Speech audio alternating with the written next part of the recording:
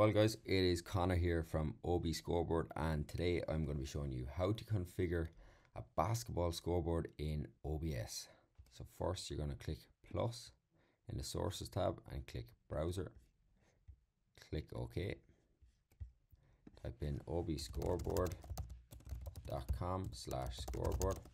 Type 1100 here and 1000 here and click OK. Right click on the browser and click interact.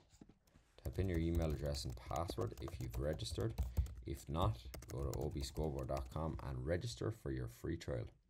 Click login, click streaming scoreboard and continue. And you can see we've got two styles at the moment. There will be more coming. Change to the second style here for the moment.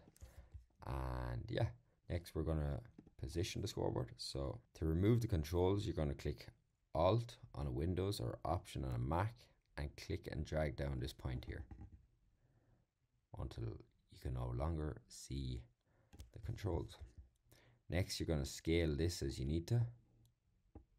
So I'm going to place it in the bottom middle of the screen, as that's where it's for. Next, I'm going to lock that in place. I'm going to right click on the browser now again. And you can see here, you can update the teams. Say Bulls versus Lakers. And yeah, to update the scores, then you can just click the buttons here. You can also go into settings and generate a code, and you can control the scoreboard via remote control, either on your phone, tablet, or another laptop, or the same laptop that you're on. So yeah, you can start the clock. There's also a shot clock in here if you need it. You can set the period length. You can also set the shot clock duration by clicking on the shot clock toggle.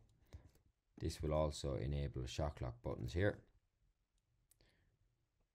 And you can reset it, start it again.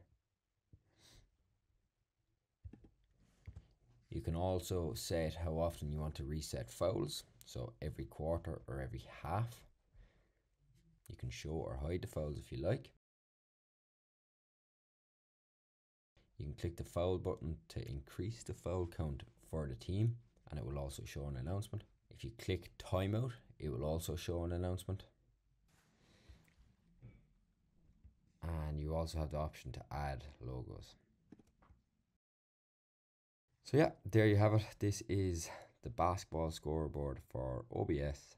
If you have any questions or queries, please leave them in the comments, or you can also contact us on our website or via email.